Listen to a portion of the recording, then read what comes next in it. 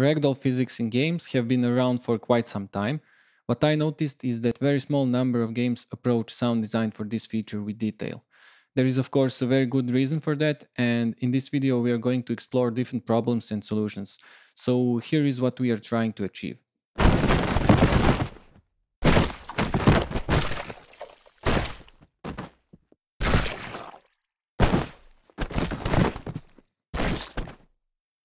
As you can see, it's not ideal, and that's the case with this system. With ragdolls, you must make a compromise.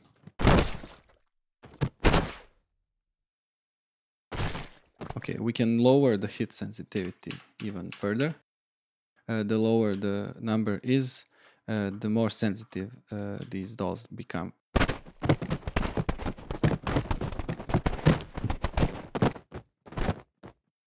So this is the problem with ragdoll physics. Okay, but if we increase the sensitivity too much, then we will detect only the certain events. So a lot of these are ignored.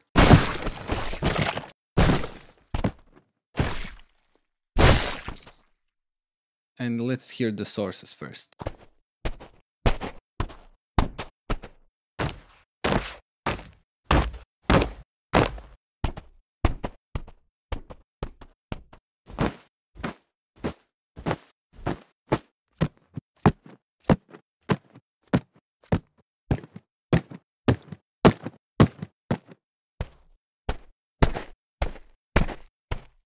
Okay, so those are the various drops, and in here we have 4 layers that are played in a certain way, but let's first hear the elements. So we have drop hard, we have drop medium, and we have drop soft. And besides that we have gore blend container, which has hit random container,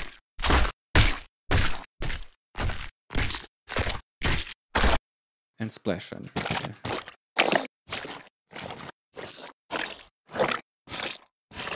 Okay, so these are just the sources. These are not the containers that are actually used in the project. So this was just so you can quickly hear everything I implemented over here in Wwise project. And these are the actual sources that are being used. So we have an event, one event, various drops, which triggers various drops and guts and bones. It's called various drops because I added this later. But we basically trigger both of these. Let's see, inside of various drops we have RTPC. The RTPC is actually called drop intensity, and it's a number that goes from 0 to 100. So the lower the intensity, the more low pass filter is working.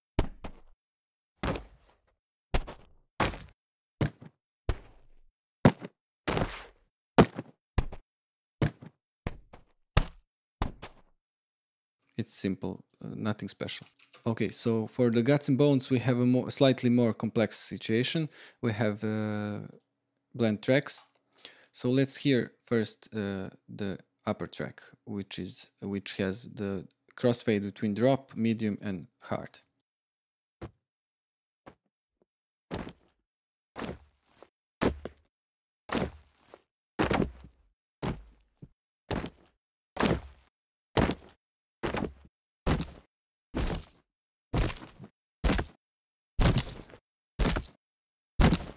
Okay, and let's unmute this and just solo the gore.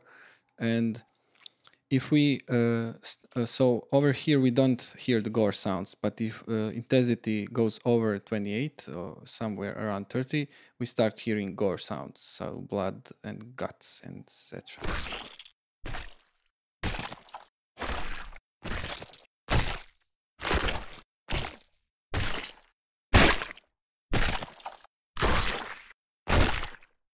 And together these sound like this.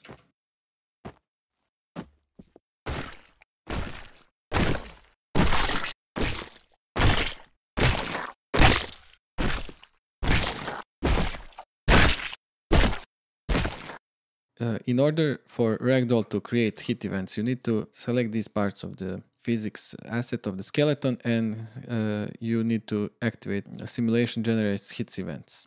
So these are the parts that chest, stomach, legs are ignored, and feet, both feet and both hands.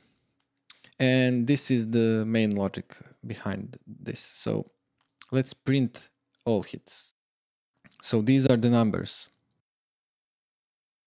So these are all hit events that are generated. So there's still a lot of them, even though we didn't include all parts of the body for hitting. So we have a math, some kind of math over here, simple math, which normalizes the range. So we can set the RTPC between 0 and 100. And if you look back into Wwise, these are the values. So we are hitting the range between 16 and 61, 36, 97. Here's the problem. Let's mute the complete gore and bones. And if I turn off the limit sound instances, so right now I deleted the RTPC for various drops random container, and the problem is if sensitivity's threshold is too high, we get only certain events, so almost nothing is triggered, and this is not what we are looking for. So we want a little bit more detail than this. And as we lower the bar down, now it's getting crazy. We don't want this to happen because my Unreal will crash completely. So we need to find optimal value, and by playing around with it, I found around 2500 or 3000 somewhere. I'm satisfied. This is a good compromise of details and synchronicity. When these are turned on, we have a safety mechanism.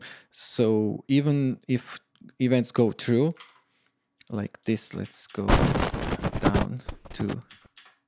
So even though events are going through over here, probably we can't hear them because they're being controlled with the RTPC. So this is one safety measure, and another one is to have priorities over here, playback limit. So we have 7 instances per game object. So, and we are killing voice and discarding the newest instance. So this is the setup I am satisfied with. So this sounds cool to me. And now when we have this setup, I think we are ready to add more elements, more gore and bone crunching elements, of course. And let's now hear it.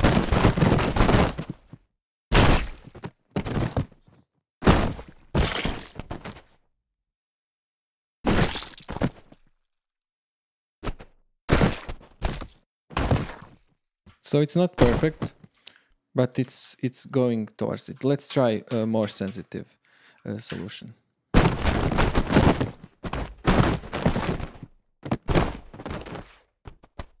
Right now it's too sensitive, so too many layers are playing, so we hear gore elements just sometimes. And if we increase the hit sensitivity value, so its threshold is lower. So now we hear more of these.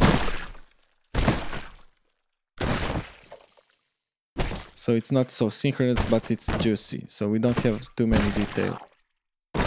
And this is something that I believe could be good for any kind of game that has bodies flying around. This could be improved. So let's go lower, like for 4500.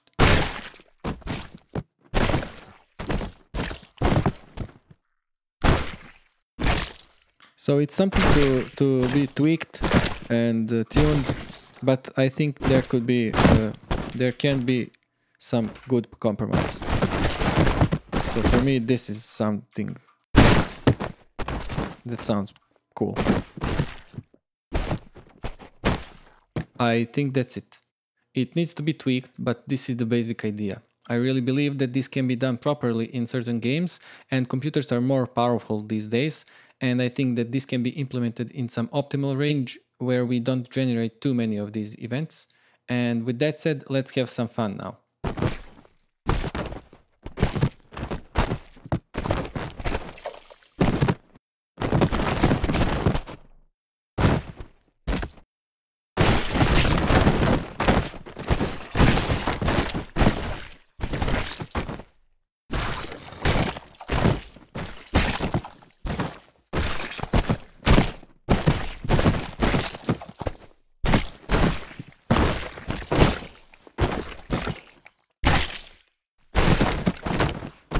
That's it for today. Thank you for watching. Please like and subscribe if you like the content, and I'll make sure to continue in this direction.